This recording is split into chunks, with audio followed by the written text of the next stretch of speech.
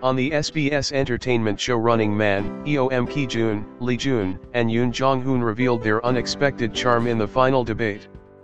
The show has been attracting attention for its overheated atmosphere and invincible logic during various discussions. In a recent recording, hot topics such as drinking, friends, and dating were discussed, leading to a heated debate. During the debate, the members expressed their own logic in anger-inducing situations, making the scene even more intense. Ji-eun, known for his famous sayings, played the role of a G-writer and brought laughter to everyone. Song Ji-ho, on the other hand, played the role of an empathetic fairy, fully empathizing with the situation.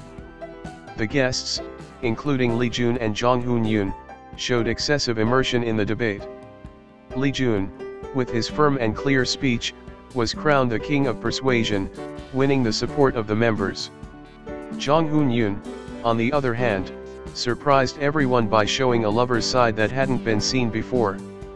Ki-jun, initially maintaining a gentle demeanor, took control of the scene by standing up and shouting in anger as the discussion heated up.